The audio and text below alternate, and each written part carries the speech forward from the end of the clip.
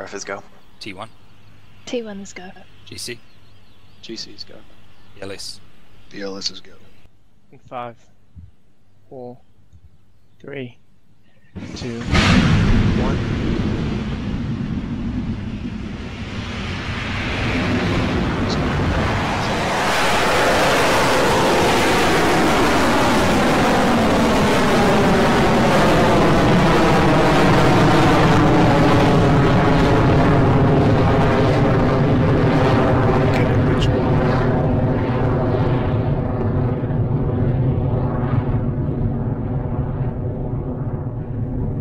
Stage 1 propulsion is nominal.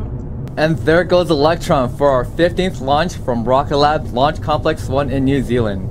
We're T plus 50 seconds and Electron is approaching max Q, or maximum aerodynamic pressure, the moment during its ascent when the forces against the vehicle are at their strongest. Cleared maximum dynamic pressure.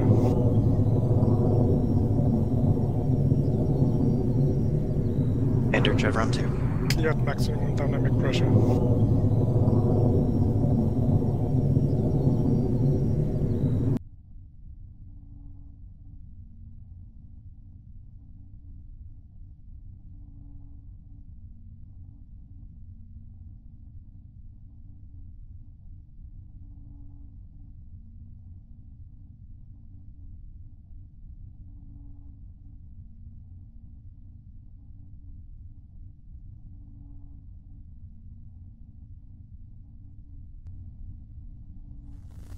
Next up will be 3 events in quick succession.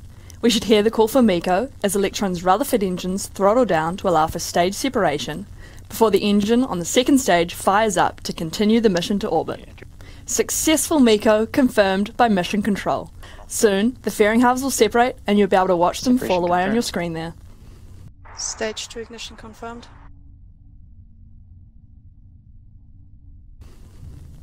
And there they go. Electron has successfully jettisoned the fairing and is continuing nominally towards orbit, with the vehicle now travelling at several thousand kilometres an hour. In the next minute and a half or so, Electron's second stage Rutherford engine will power down before shutting off. We call this SECO, which stands for second engine cutoff, and this allows for a clean separation of the kick stage. Then, the kick stage will light its Curie engine and continue on its trajectory, coasting for a time before relighting its engine to carry the satellites closer to their optimal position orbiting Earth. We'll be ending the broadcast shortly after we hear confirmation of successful SECO and stage separation. Electron's second stage engine continues to propel the payloads towards their targeted orbit. Okay, entered stage 2 burnout detect mode. Guidance is in terminal, 20 seconds remaining.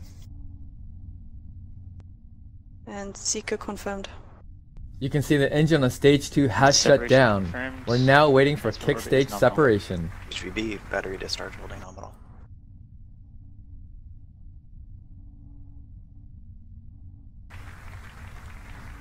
We've just had confirmation that the kick stage has separated. With another 40 minutes or so until that final Curie engine relights, we're going to end the launch broadcast here ahead of payload deployment. We'll share the news of mission success on our Rocket Lab social media channels within the next hour.